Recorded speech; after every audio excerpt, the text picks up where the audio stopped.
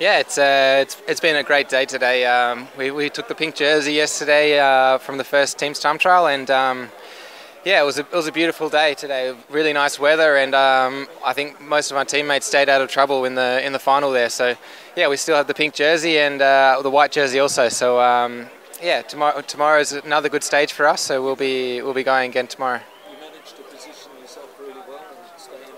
Yeah, I had my team around me that supported me all day, and for the final there, I was up the front out of trouble, and yeah, I think that was the difference between losing the pink jersey or keeping it. So yeah, we're really lucky there.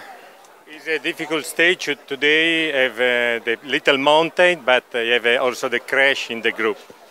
I think the stage was more difficult because of the heat. The climbs weren't too bad for me. I got over them fairly easy, and but I haven't really done a race with this sort of heat before since last year. So yeah, I struggled a little bit with the heat, but yeah, hopefully tomorrow I can try and be a little bit better in this sort of weather. Tomorrow I think this is very, very hard.